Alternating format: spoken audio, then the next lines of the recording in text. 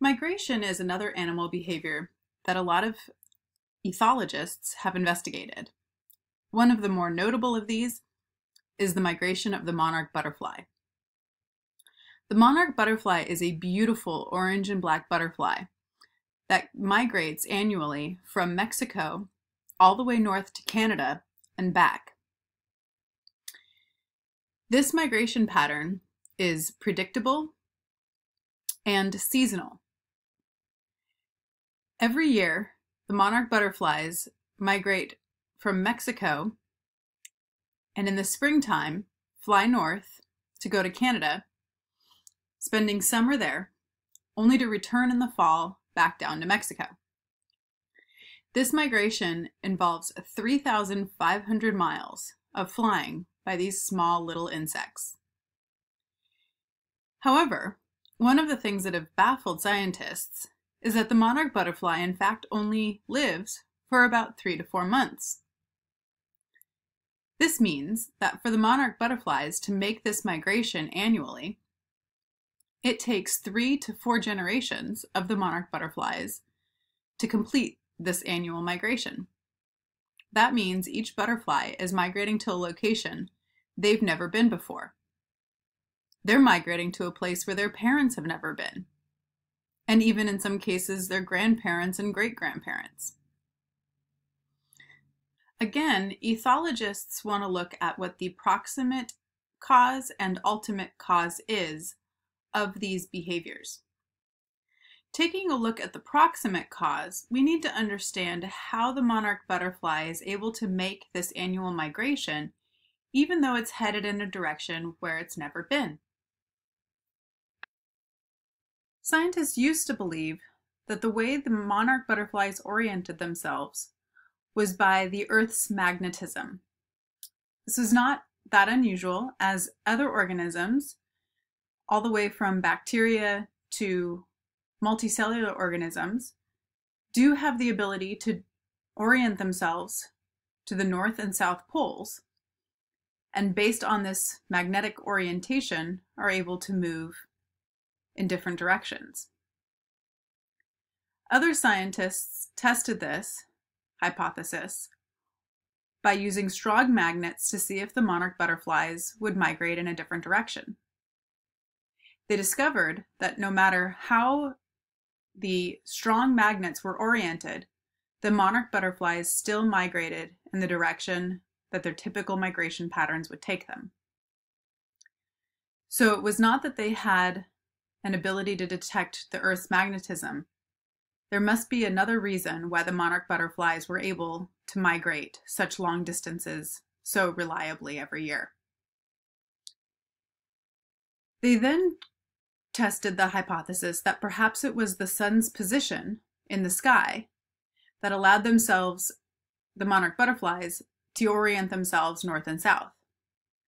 This would be similar to the honeybee dance and communication that we're going to be learning about in a moment. Scientists then tested this hypothesis by building a very large enclosure where they were able to manipulate the direction of the light as the monarch butterflies moved within the enclosure. And they found indeed that the monarch butterflies did alter their direction in response to the changes in the orientation of the light, indicating that much like their bee relatives, the monarch butterflies also use the sun's position in the sky to determine which direction was north and south. The monarch butterflies needed not just the sun's position, but also need to know what time of day it is. That way, the monarch butterflies can determine whether or not the sun is in the east or the west. Knowing what time of day it is using an internal clock known as a circadian clock. A circadian clock is an internal clock that's found in many organisms, again from unicellular organisms all the way up to multicellular organisms, including ourselves. And this circadian clock allows us to determine approximately what time of day it is at any given moment. It also is what governs our sleep cycles, our eating habits, and what's affected when we have jet lag. We'll be talking about the circadian clock again a little bit later this semester. The monarch butterflies needed to have an internal clock to measure time, as well as a way of detecting the sun's position. It turns out that the circadian clock, internal to their anatomy, is entrained in their antennae. It's in the monarch butterfly's antenna that allows them to determine what time of day it is, and then using their eyes, they're able to see which position the sun is in the sky, and this allows them to orient themselves north or south. That's the proximate cause for the monarch butterfly migration, but what is the ultimate cause? The ultimate cause of the monarch butterfly migration, the reason why the monarch butterflies move from north to south every year, is to follow wildflower blooms and milkweed growing patterns. Butterflies, of course, obtain their nutrients and food from flowers, and monarch butterflies can obtain their nutrients from many different sources of wildflowers. However, the monarch butterfly larvae, the caterpillar, is not able to eat just any plant source.